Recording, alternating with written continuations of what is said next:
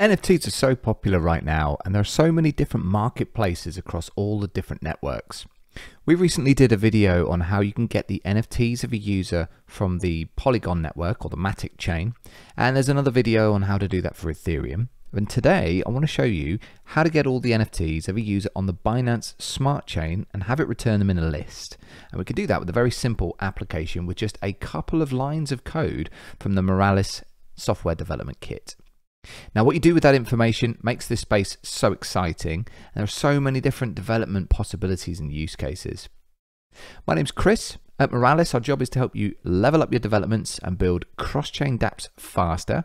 We want to solve the bottlenecks in your application by providing the tools that you need. Make sure you join the Discord channel if you want to see something specific, and let's get started with the content. Now, as normal, we'll get started with a fresh HTML file. We're going to call it Get NFTs on BSC. This is using Visual Studio Code, and I have the live server extension installed. I'm going to get the boilerplate code from docs.moralis.io, scrolling down to build a simple dapp in 3 minutes, copy and paste that into Visual Studio Code. I'll save that, and then I'll run that with the live server. We'll change the title. We're going to change this button to an input field, and we'll change this to a search button, which has a function on it. So as soon as we click that, it will grab whatever address we put in here and then retrieve that information from whatever marketplace we decide to use. As far as marketplaces, we're going to look at airenfts.com, and let's just go and find an artist. Alien Television sounds like a good name. We'll go with that. And we're going to use this contract address or this user address here. You can also get it from the URL, and we'll come back to that in a moment. Bakery Swap is another one that you could grab. So there's some featured artists that you could maybe go into here. You could grab one of these addresses. At different marketplaces, you might have to find where those addresses are. Okay, so back into the app, we'll just change this to BSC NFT demo. We said we were going to change this one to be an input field. And so we will need to give this an ID. And the ID that we'll give that is just literally what it is. Input the address.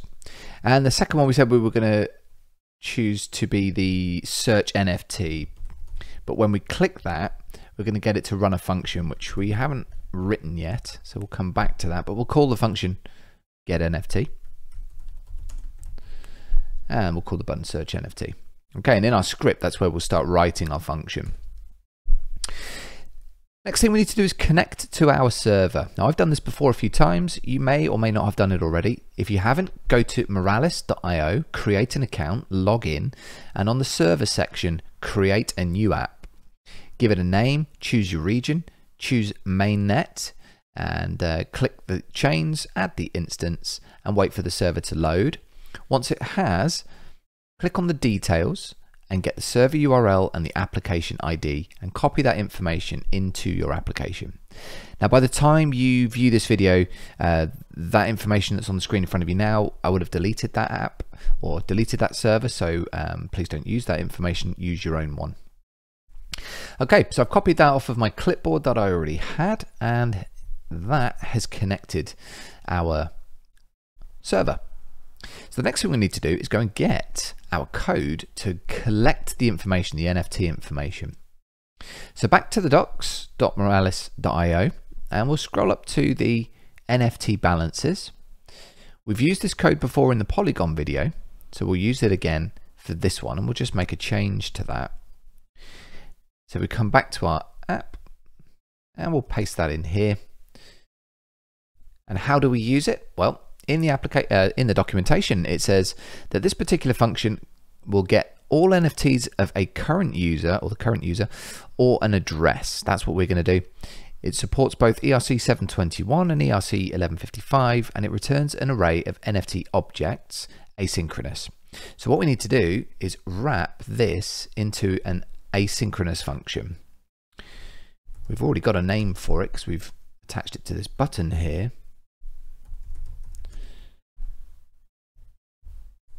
So that will be this, and let's go and put that code inside our function. Now, once it runs this, at the moment it's going to be, well, it's called Polygon NFTs, so we'll just change that to BSC NFTs. It's going to pass an object of options into a Moralis function. It's going to await moralis.web3.get NFTs and pass that options object in.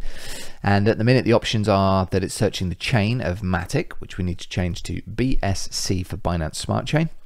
And it's going to pass an address. Now, you can put in a hard-coded address if you like, but we actually want to pass it whatever we put in here. So we're going to need to grab that from our field. So at the beginning of our app, or beginning of our function, we need to create a new variable called search address. And for that, we'll go and get the element by the ID of input address. And we need its value. And there we go. So that will save whatever address we put in our search box into this. And we may as well pass that in as our option.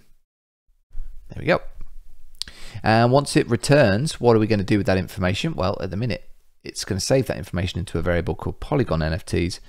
Let's just call it BSC NFTs. Lots of capital letters there, but it still makes sense. And we'll just pass that as a console log to put that variable in front of us. And we'll save that. And let's see if it works. Okay. Now, we mentioned we would use alien television address. So let's go back to airsnfts.com and copy that, paste it into our app and click search. Let's go and have a look at the console log, see what we get back. And there you go. So there's an array of 67 items here. And there's all different bits of information within each one, the amount, contract type, name, etc., etc. You've got the token address, token ID, and a token URI where there is some metadata. And it's the same for all of the others as well. So we could, for example, go and have a look and see what this provides. And it gives us a JSON object with a name, a description, the image, all of which we could go and fetch in our application and then use and put that information onto the front end of our application. We'll take a look at how you would do that in a different video. For today, I just wanted to show you how you would use the Moralis code to pull this information into that array for you. And from here, what you would then do is loop through this array, and then you would start to fetch the token URI to convert that information into data you can use and activate onto the front end of your website. But that is how you would use Moralis to fetch an array of a user's NFTs from the Binance Smart Chain. And it's what you do with that information that we're really looking forward to seeing. I hope that was useful, guys. If it was, leave a like on the video. And if there's something specific that you want to see, put it in the comments. And we look forward to hearing from you guys very soon. See you in the next few videos.